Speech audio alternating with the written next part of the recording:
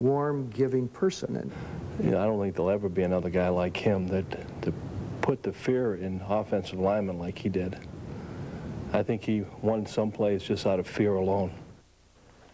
He's remembered tonight for his warm, caring nature off the field and his ferocious manner on the field. Tonight, players, coaches, fans, family, and friends all remembering the Minister of Defense, Reggie White. The Minister of Defense passed away today, very young, at the age of 43. Right now, the cause of his death is undetermined, but a family spokesman says White's had a respiratory ailment for years. Fox 6 Sports Director Tom Pippins begins our team coverage tonight. Tom?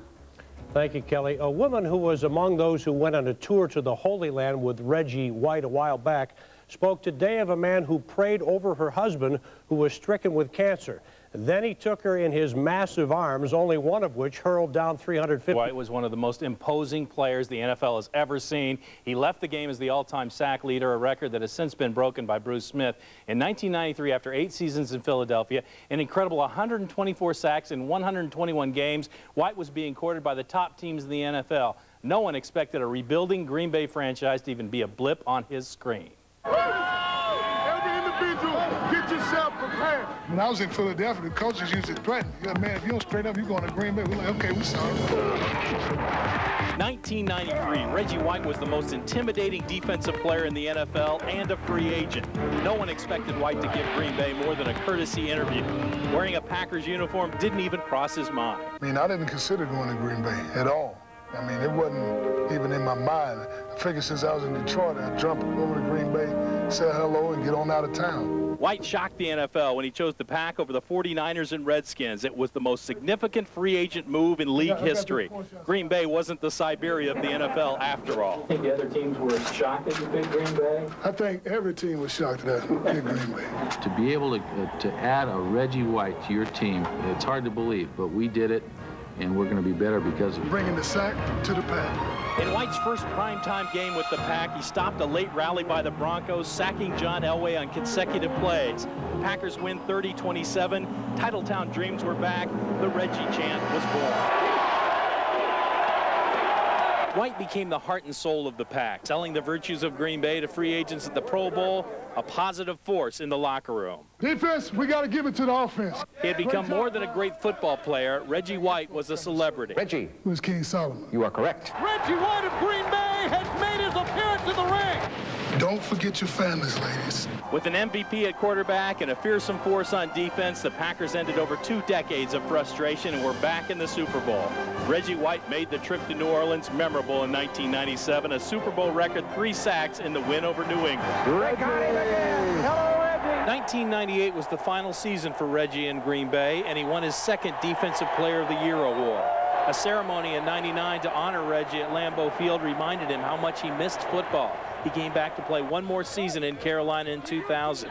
That decision delayed Reggie's entry into the Hall of Fame, denied us a chance to see him inducted this year. The Hall of Fame important to Reggie, but wouldn't define his life. The Hall of Fame would be great, but I would rather be known for a man of God more than I would for a great football player. That's what I want to be remembered. Reggie White's sudden death has left the NFL, especially the Packers organization, in shock. Lance Allen has more reaction from Green Bay. The Minister of Defense, a 2-time NFL Defensive Player of the Year and the most dominant defensive end of his era. And the Packers were privileged to know it for 6 seasons. I don't think there'll ever be another guy like him that put the fear in offensive linemen like he did. I think he won some plays just out of fear alone. Strictly football, Reggie was the most dominating player to ever hit the field. In a statement released through the Packers this evening, quarterback Brett Favre says, "I had the utmost respect for Reggie White as a player. He may have been the best player I've ever seen and certainly was the best I've ever played with or against. He was an integral part of the Packers' success, no question. Had it not been for Reggie, we don't make it to the Super Bowl." As the biggest free agent of 1993, Mike Holmgren and the Packers pulled out all the stops to bring Reggie into Green Bay. I left a message on his telephone and said, "Reggie, this is God. Go to Green Bay." The man most responsible for bringing Reggie to Green Bay, former GM Ron Wolf, says persistence paid off in '93. to be able to get a player of that caliber is incredible. That kind of showed everybody that we were for real. Along with Wolf, Mike Holmgren, and Brett Favre, Reggie White formed a quartet that brought the glory back to the Pack.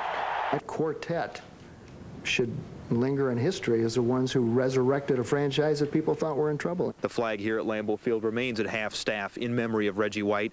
Meanwhile, the Packers plan to honor him by retiring his jersey. Reggie's number 92 would be the 5th Packer number retired all time. It could happen at next year's season opener. At Lambeau Field, Lance Allen, today's TMJ4 Sports.